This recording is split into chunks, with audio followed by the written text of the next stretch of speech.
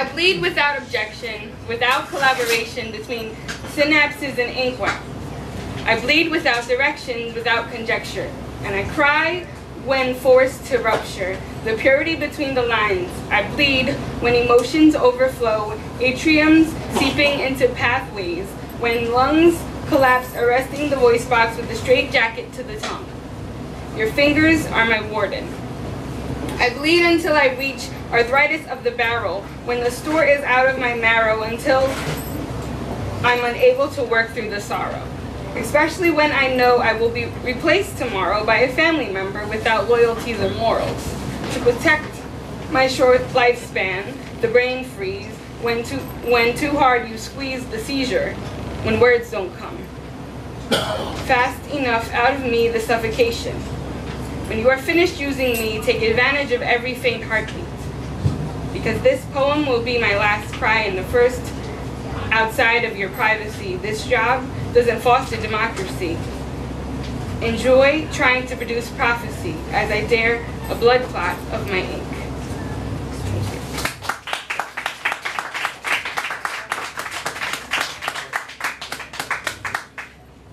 Dressed in confidence.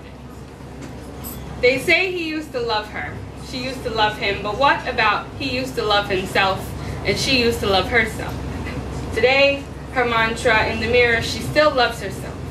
Clothed in Victoria's Secret, she feels sexy, stepped into her skinny jeans, caressing her lovely, raising her arms for a breastplate of beauty. She begins to accept her feelings. Luscious, grape-flavored lip gloss, spreading her wings in butterfly mascara. No need for blush. She can do that all by herself, wearing love in her ears and a kiss in her cartilage. She's ready to face the world of fears and wears her battle scars as freckles. Nothing can rattle her rough. She opens the door, stepping out into faith. Her new season destined to start on the anniversary of her early birth, so hopefully she can find a success one.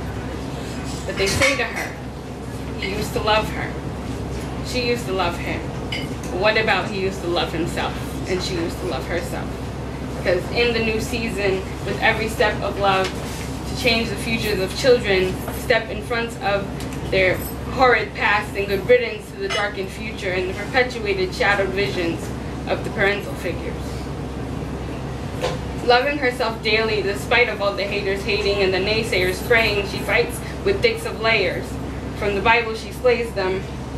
No need to be ashamed of this love. Each day the words ring true to separate the myth from its rule.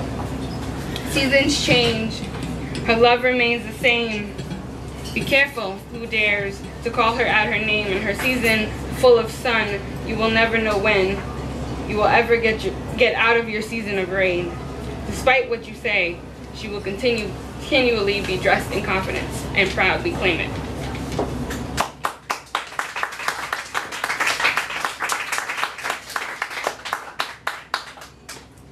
Addiction. Seeing him is like a drug, killing slowly the possibilities of better future. Eating away the resistance of the heart, touching him an aphrodisiac, pressing lips, reaching the inner depths of soul, kissing, traveling to another world, a natural, unexplainable high. Body weak and hands shaky, entering sexual energy, tension of the celibate inexperience. Caressing is a morphine, soothing restless nerves, threatening the resistance, lowering inhibitions, one with another body, in space and time blessed by God. So talking became a stimulant of the endless. Breathing with each and every word, every silent innuendo. The cuddling became an antidepressant. But as time floats by, each breath and heartbeat becomes in sync. Skin melting into each other, so sensual and free. Seeing him is like a drug. So is it love, or is addiction, or is intimacy an addiction?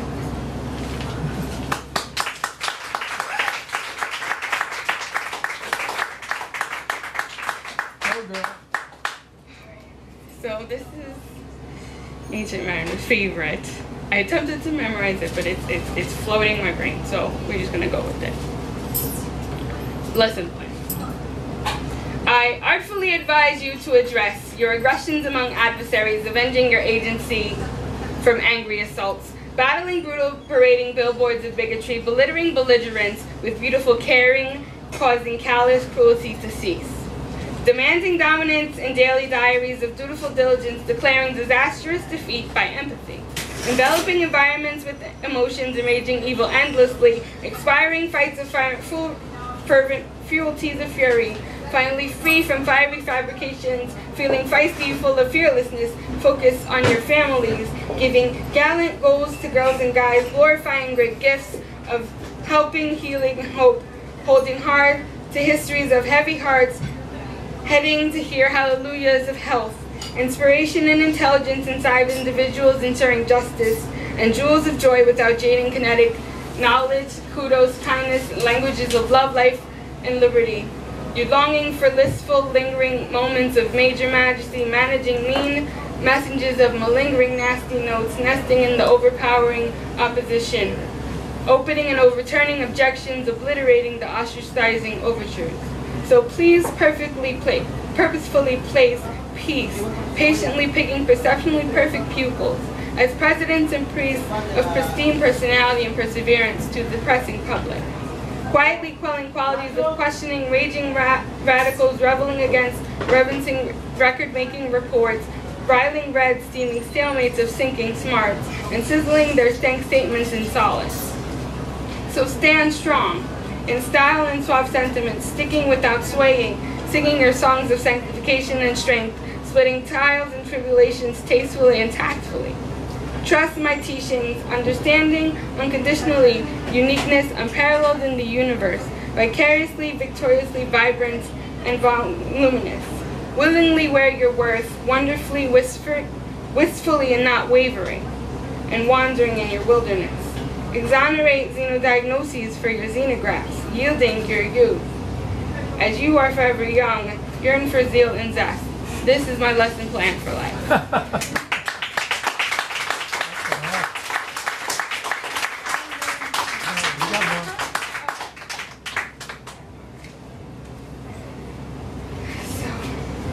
This one is called Make Room. Remember what I said. I am kind, I am smart, I am important. Little able-bodied, great big mind, a serious daring starts from within, so let your light shine. Jaded age will come in time, so for right now, let your light shine. This world is not for you to hold back the truth.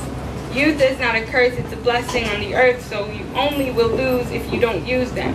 Your imagination is a transport of the ideas trapped inside. It's not illegal to think with your mind.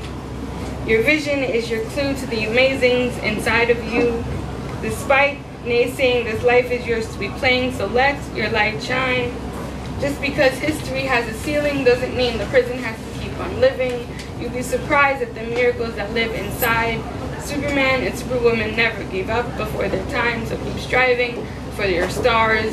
Soon you'll reach the sky because nothing is impossible. Put your heart and mind in it because this life is yours to live, so don't lose your grip. Don't just start, persevere until you finish and write your story that has yet to be written. Have the courage to be different. Make the future better than the one your current block is dreaming, so if you believe it, you can conceive it. And if you conceive it, you will receive it. So remember what I said. You are kind, you are smart, you are important. I hear you saying when they're not listening, as you trailblaze by, there's one thing you can testify and proclaim it nice and high, far and wide, so tell your haters to step aside because they need to make room for your fire.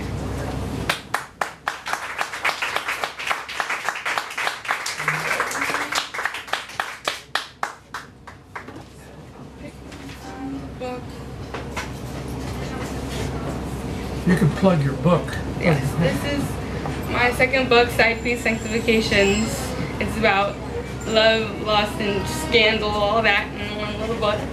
My first book is my journey through poetry. Had a little bit of some of that from the poems I read earlier. I guess I can end it with one of my favorites, Evaporate. When you speak, I want to be your S's. So I can resonate in your mouth, sizzling tingle to your tongue, I want to be your P's. So I can press against your lips. I want to be your P's and S's together so I can be your secret whispers, contaminating the unwelcomed listeners, blessing the deserving dreamers. So when you write, I want to be your fingers, so I can know the power of your touch, first-hand glimpse of greatness between the lines, second-hand witness of majesty of your healing caress. So when you think, I want to be your brain, controlling the frontal to aid in planning our future and being movement when we dance, touching the parietal so that I can erase your pain, raising your temperature when I come into a room, easing into your temporal so that I can replay our memories and my soothing voice in your ear, obstructing the occipital of all the horrific tragedies.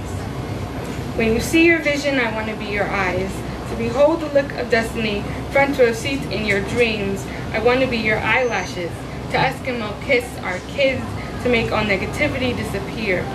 When you breathe, I want to be your lungs, so I can be filled with all your being, transformed like diamonds to radiate the air. But you don't know, I want to be your nose. First one to be blessed with a whiff of your cologne, next to witness changes in hormones as your scent draws me nearer and nearer, becoming stronger as you come closer and closer. When you listen, I want to be your eardrum, making sweet music in the canal, stealing underlying sentiments, savoring leftover cadence of those worthy enough to grace you with conversation. When you smile, I want to be your teeth, so I can brighten this dark world, lighten up a room, locking bodies in a shadow box with no capability to move. So when you love, I want to be your heart, so I can jump, skip, and race when you see me, so I can be stone as to discern who not to waste your life on. But for now, when you hold me, I evaporate into you, into warmth and safety. A fortress is how you protect me. And just so you know, on our wedding day, you can't find me. I've evaporated into your heart and soul, where God said is my final place to reside.